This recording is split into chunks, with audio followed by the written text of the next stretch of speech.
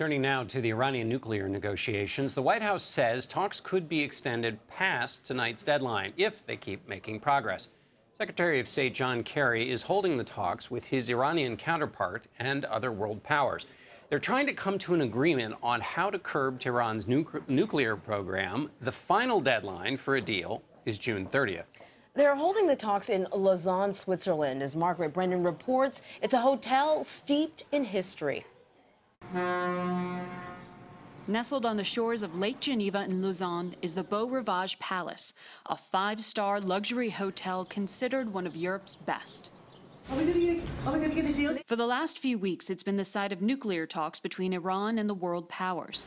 Heavily armed police and hundreds of journalists have replaced the well-heeled guests who typically grace the hotel's 10 acres.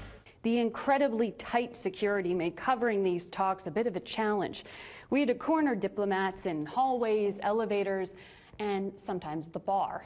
A lot of them think there's a real chance to make history here. And as it turns out, this 154-year-old hotel has an extraordinary history of its own.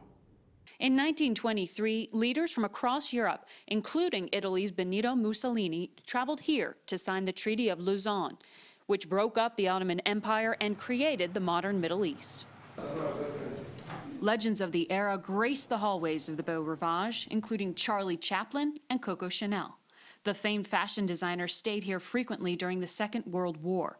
Her dog is even buried in the hotel garden.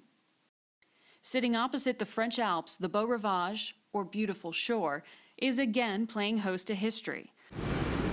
World powers once more have the chance to tip the power balance in the Middle East. Margaret Brennan, CBS News, Lausanne, Switzerland.